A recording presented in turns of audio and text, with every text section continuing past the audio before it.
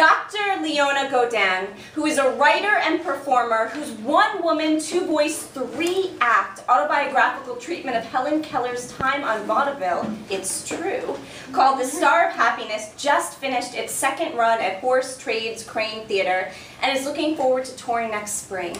Godin is a regular adjunct and occasional faculty at NYU. Recently, she appeared at the Nuyorican with KickAssonance and the 92nd Y Tribeca with Sideshow Goshko. She has also performed on the Moth Main Stage and at Tell Your Friends, The Liar Show, and at many music venues around the city, both with her former band Gutter and Spine, and currently as a solo act, which can only be described as an avant accordion brain smash. Please welcome her to our stage.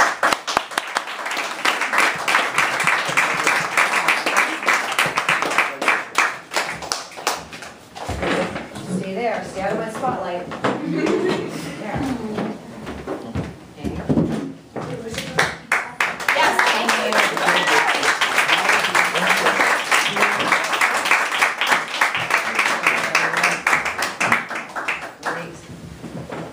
Great.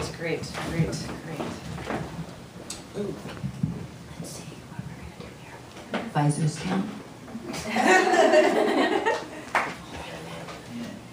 Definitely doing something different than the last guy. Not doing it your way. Train out of Paris. It was a dark and stormy summer in Paris. What? We were cold, wet, and miserable, shuffling from one youth hostel to another. We could not get our asses out of bed early enough to reserve a room for the next night. Fucking Paris. On perhaps the third or fourth night, there was not a room to be had in our budget. We spent the night on a suburban lawn. It rained. The next morning found us chilled to the bone and generally pissed off. Our bickering turned into a full-fledged fight, two crazy Americans screaming in the metro, two best friends making like we were leaving each other. This was very unlikely because A, we had until that moment been having the time of our lives, and B, we were pretty dependent upon one another. I, as the visually impaired one, relied on Indigo to read, oh, I don't know, street signs, train timetables, maps, none of which she was very good at because she has a really bad case of dyslexia and a very poor sense of geography, so I was the navigator. At the crucial moment, as she rode up one escalator and I rode down the other, I yelled plaintively, "Fine, leave me to wander the Paris metro system forever." A bit of hyperbole, to be sure, but it worked. We made up, and we made a plan to get the fuck out of this shithole of a town called Paris. We would take a night train south to warm weather. She read the train times to me. Strasbourg, 23:30, nope, that's east. Nice, 23:44, no, that's the wrong south. We need to go towards Spain. Biarritz, 0 o'clock, yes, that is our train. We did a little dance. Bought a couple of fromage, jambon sandwiches, and hopped on our train. It was totally packed. The corridors were lined with people sitting on their luggage, and when I say people, I really mean guys our own age. It didn't take long for Indigo to notice that as far as the eye could see, everybody on this train seemed to be young men our own age. Fluent in French, Indy asked the guy next to her where they were all going. He told her that they were leaving to start their 2-year compulsory military service.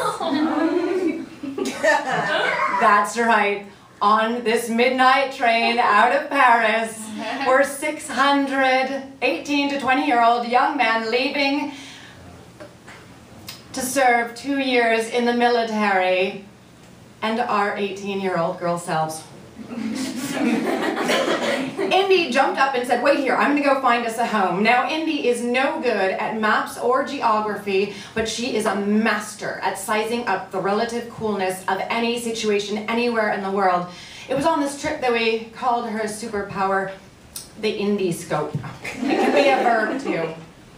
So she went off to Indy scope while I leaned back and relaxed, gazing to my left, down the corridor of heads. They all seemed to be looking at me, all smiling, all gorgeous. Speaking no French at all, I gave the heads a little wave, and the train took off. Indy returned, grabbed my hand. We went careening down the crowded corridor. She explained how she had gone from compartment to compartment, throwing open the doors, thrusting her head in, Indy scoping, and then slamming them shut again. Ultimately, it was her ears, not her eyes, that had found us our new home. Emanating from one distant compartment, she'd heard one of our 3 soundtracks of the summer. This is a while ago, okay? The Beastie Boys, Paul's Boutique. I was amazed. French boys usually have such terrible taste in music. After thrusting her head in to make sure that everything looked as good as it sounded, she announced, "On arrive! We're coming!" And indeed we did. Besides the Beastie Boys, there was whiskey, beer, weed, lots of cigarettes. We squished between 3 or 4 guys on facing sides of the benches, and after the usual formalities, names exchanged, booze offered and accepted, smokes all around, a mad conversation ensued in which she translated fragments, they massacred English, and I blurted out bits of pop culture, cognates, and newly learned expressions like a champ. Putain, bordel du merde! Which loosely translated means whore of a whorehouse of shit. Everyone laughed. I mean, what's more charming than a foreigner shouting well-timed obscenities? I was happy as a clam. Even better when I realized the adorable dude to my left seemed to be giving me particular non-verbal attentions, making sure I always had a beer and a lit cigarette.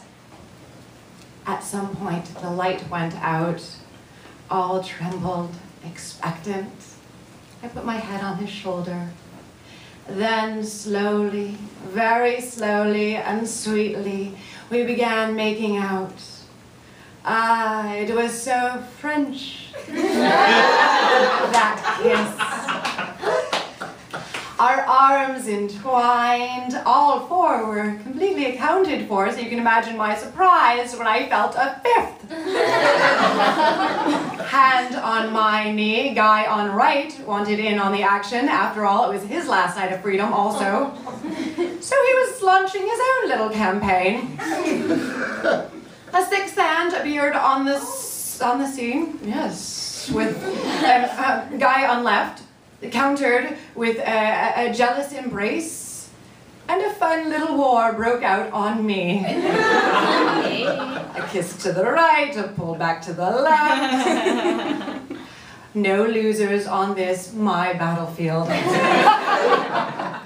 Now, if in the shadowed recesses of your perverted little minds you are thinking that my first orgy is about to unfold, you might be right.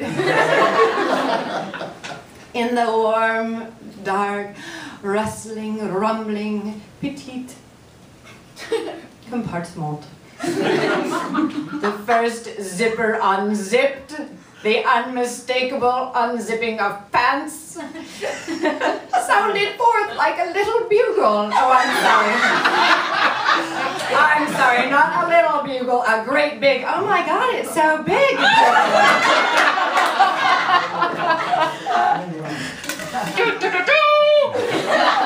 It's orgy time! Hands everywhere, clothes tangling in strange directions, mouths all over the place. But then, just then, like a bolt of lightning from Thor the Thunder God, the door crashed open, the lights blazed, and there stood Monsieur le Conducteur, demanding our tickets. Now, I don't know how much you know, about French train conductors. But they are all exactly the same. They are all terrifying and very Aryan versions of your father. So he took his time with his ticket checking, stern and accusing, judging us, we wriggling in our twisted clothing and red faces. In fact, he was so convincing that if it had been my own daddy who had disrupted my first proto-orgy, I don't think I could have been too much more embarrassed and alarmed. And I'm guessing I was not the only one, because when he finally left and turned out the lights, we all promptly fell asleep. We woke up to dawn in Biarritz. Loud announcements shooing us off the train, adorable guy to my left, whose shoulder had held my head for what was left of the night, now held my hand as we deboarded the train. A bit of absurdity ensued in which Indy translated our goodbyes and explained my visual impairedness as she wrote down my address for him, none of us breaking the lovely illusion of a future in which we would write each other, although we could not now at present talk to each other. Then, in the warm, shimmering glow of the southern sunrise, the train station was suddenly deserted, but for the three of us. Indy said later she would never forget how sweet we had looked, kissing goodbye with our enormous backpacks. It was almost a cinema moment of yesteryear, the young soldier going off reluctantly to serve his country, takes care of his girl. Will they ever see each other again? The movie kiss ends and he trots off to join his companions. Indy and I face the other direction. Arm in arm, we walk off into the sunrise to look for an open cafe, a plan, and our next adventure. Thanks a lot.